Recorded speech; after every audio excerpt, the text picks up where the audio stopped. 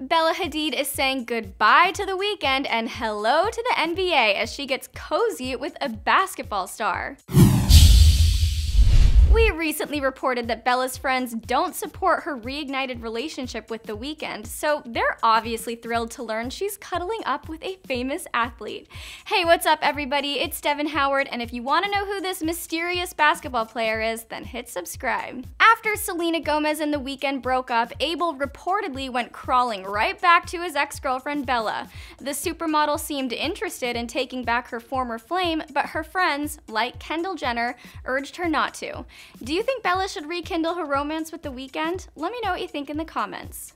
Now we've just learned that Bella spent an entire evening with Brandon Ingram, a star player on the Lakers.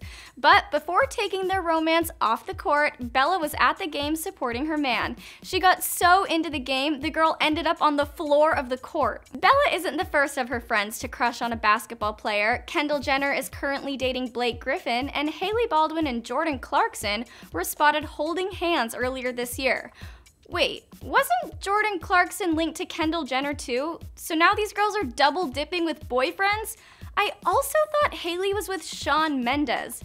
I genuinely cannot keep up with these girls. I guess Hailey and Jordan shared dinner together in New York, accompanied by Bella, Camila, and Justine. It seems like the models are creating a little crew with the basketball stars, and dating each other's exes? To be honest, I was never rooting for Bella and Abel to get back together, so I'm happy to see that Bella's exploring her options. Plus, now she can double date with her model besties and their basketball boyfriends. Do you think there's a future between Brandon and Bella? Sound off in the comments. And for more entertainment news, click the boxes and subscribe.